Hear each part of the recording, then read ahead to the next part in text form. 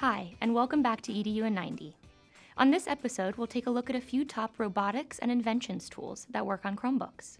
These tools give teachers and students the ability to learn basic coding and develop STEAM skills by building and experimenting with different types of robots, all controlled through coding commands on Chromebooks. Now, let's jump right in to learn about these apps and how they could bring the power of coding and robotics into your classroom.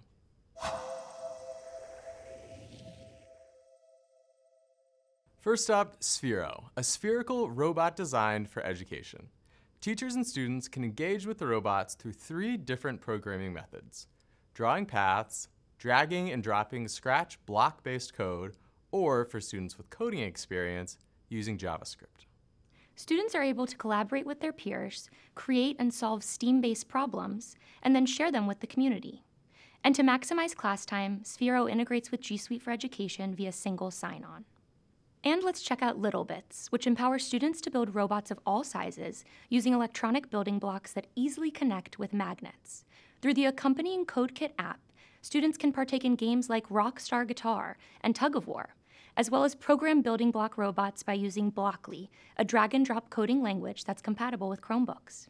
littleBits offers a broad set of educator resources too. With lesson plans, hands-on tutorials, and more, teachers can quickly get their students started creating robots.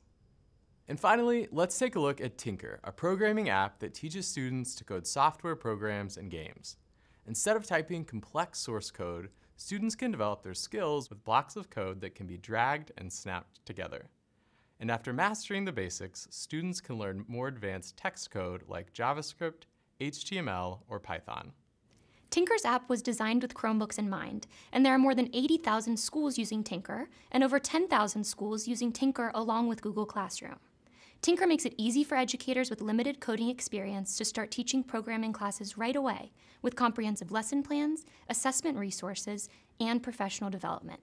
Well, that's all the time we have for this episode. If you have a favorite app to use with your students for robotics or coding and inventions, tell us about it in the comments below.